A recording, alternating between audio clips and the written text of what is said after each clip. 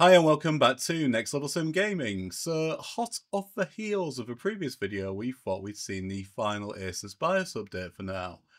But this morning, a surprise message from channel contributor Amir to me saying, guess what, there's another one. Joking.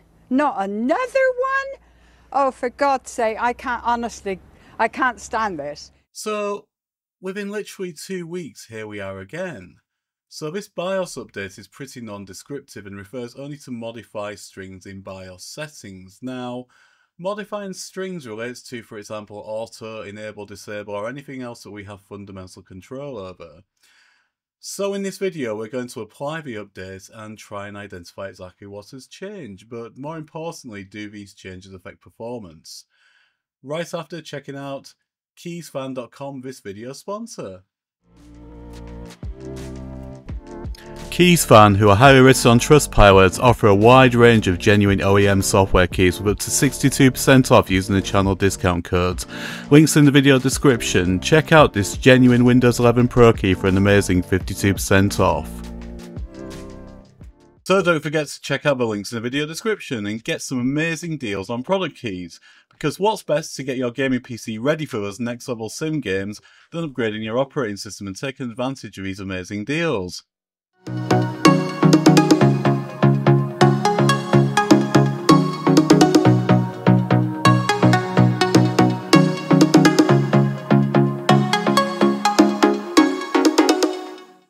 So here we are again. Despite my previous video saying it was the final microcode revision, we have yet another microcode revision, which is modifying the strings in BIOS settings. So on the Asus website, your model variation number may vary depending on the brand of motherboard you have. This particular one is the Asus TUF Gaming. If you have a Strix or any other motherboard in the Asus family, then the model variation will be slightly different. First of all, we're going to download the file, and we're going to download that onto the desktop. And when on the desktop, you can see we're just going to have the zipped file here.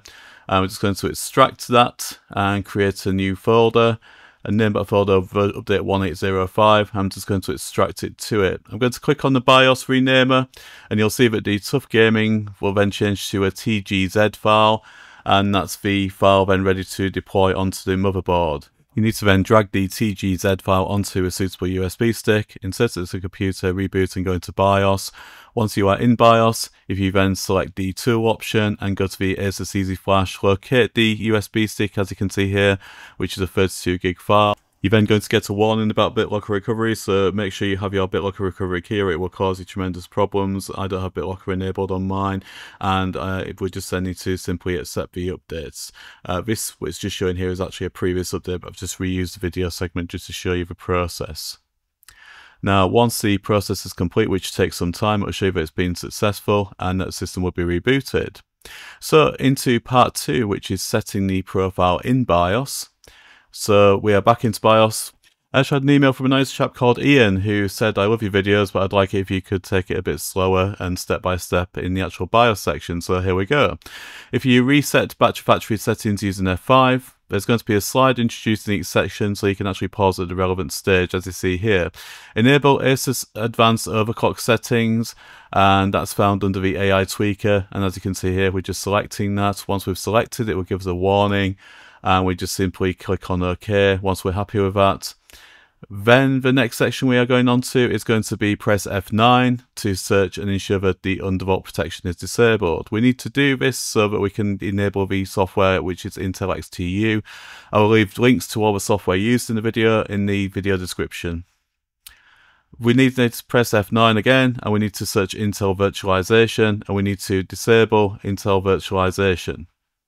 And once again, this is required so we can actually run Intel XTU, but it also gives you a slight performance boost. And the only reason you probably need this is if you run in a virtual machine. We then need to disable Intel Adaptive Boost technology, which is found under AI Tweaker again.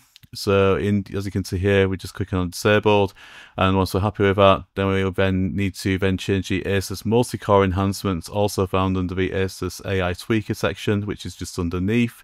We are going to go to disabled, and we are going to enforce all limits, and the reason for that is because we're going to set some power limits. We then need to set our XMP, so we'll do that in the AI Tweaker section, or the AI Overclock Tuner. And I'm going to use the XMP tweak setting, and the reason for the XMP tweak setting is because it runs the actual XMP profile at the actual maximum performance that the system is capable of, so it's going to give you a little bit of additional performance as well. There's two profiles in here, but I'm just going to choose the 7200 mega transfers. There is a 7400 as well, but it doesn't work very well. I'm going to then set the performance core ratio to synchronize all cores, and the reason why we're synchronizing all cores is to ensure that the system stability is at its absolute best. And the synchronization core ratio needs to be set to 55, which translates to 5500 megahertz. And we do that by simply typing 55 in the all core ratio limit, as you can see here. And we then need to set the load line calibration to level 4. The reason we set it to level 4 is to give ourselves a little bit of headroom, because we are using the Asus overclock settings, and you'll see here when we select the CPU load line calibration, we've got level 4, and just after that it recommends that's for the overclock settings being used. Then we need to go on to the power management, so internal CPU power management. We're going to disable the unlimited ICC max. So it's running the untethered power limits at the moment. We don't want that to happen, so we want to disable the system from being able to do that. We then need to change the CPU core cache current limit to 400 amps. And once again, many people have asked, why are you doing these settings? This is a recommended settings for the extreme profile on the Intel defaults. We then need to change the long duration power limits, and we need to change that to 253 watts. We do that by simply overtyping the auto 2253.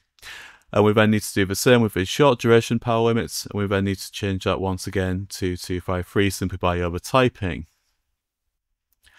And then we need to apply the actual undervolt itself. Now, there's been a lot of questions about undervolting, and undervolting is personal to your system, so you're going to need to find the relevant undervolt for yourself. So I'm not going to cover it in this video, but there is another video that I'll link at the end, which can go into this in a bit more detail. So first of all, we need to go into the internal CPU power management, and the global core SVID, we need to change it to adaptive. We need to change the offset negative, and then we need to set the offset voltage. We're going to begin at 0.005 if it was yourself. I'm going to set an undervolt of 0.07500, and I know that's safe for my system, and just for the demonstration purposes of this in this video, it serves its purpose. The fan configuration is one that people ask a lot of questions about as well. So when we are benchmarking, we disable any background applications, and that will then make the system run at whatever profile is set within here. So I'm just changing it simply to turbo and at 600 RPM. Once we're happy with that, we then need to change the savers and reset. Now, just a reminder that this video is based on the Intel i9-14900K. Now, it may vary based upon your system specifications, so as you can see here, these are the PC specifications used in the creation of this video.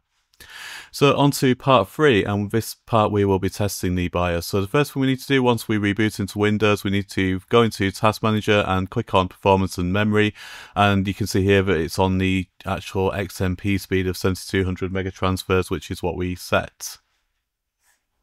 Once we're happy that's correct, then we can then move on to the first benchmark. So the first benchmark we're going to use is the Maxon Cinebench R23. Now I've done 2 passes on R23, and we would look on an undervolt of around -0.75 of a score of around 40,000. So the first benchmark run you can see here is on 40,376. I'm just going to run that again. I actually run it around 3 times. You can then run it for a long duration if you wish, but just run it a few times, obviously, just to ensure it is where it should be. Once again, this will vary depending on RAM speed and other system specifications, so bear in mind obviously the previous slide and showed you what my system is running. So this gives us a score of above 40,000 again. Once we're happy with that, then we'll move on to run onto a stress test. So the stress test we're using is the Intel Extreme Tuning utility.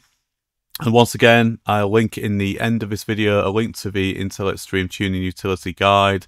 So real good tool to use. I use it to software test undervolts and to software test changes. If we've made any changes such as a BIOS update, which we've done today obviously, then we would testability of any undervolt that we're applying, and they would look for any anomalies within here. Now, I'm pleased to say that, as you'll see in a moment, the stress test passes successfully based upon that. I've been using the BIOS update for around 2 weeks now, so I don't like to produce a BIOS update video immediately. I like to test it and make sure that obviously everything is correct before bringing the video to you guys. So everything is good. It seems to be no different really on the surface. I can't actually see any visible differences as to what's actually occurred.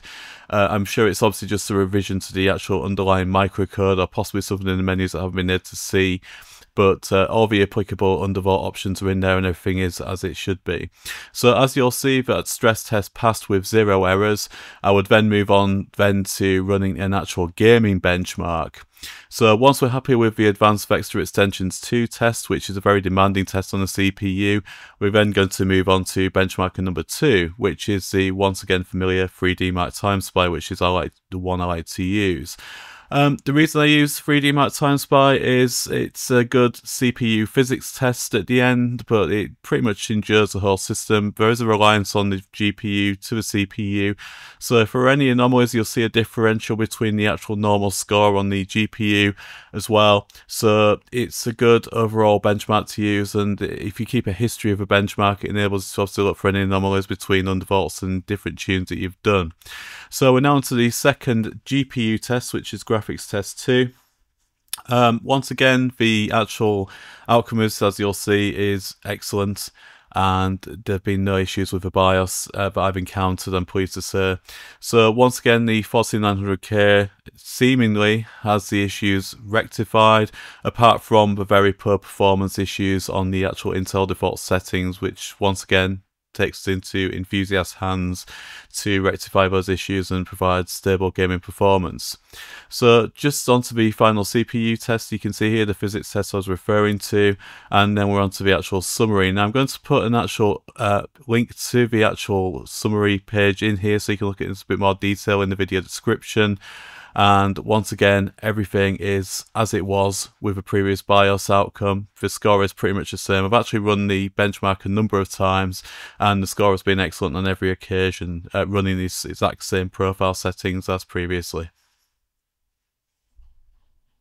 So thank you once again for watching, and there are some links here to some other videos in this series which I'm sure you'll find of help.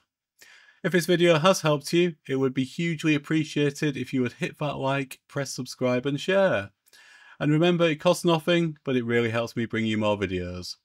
Until next time, take care, and I'll see you again in the next video.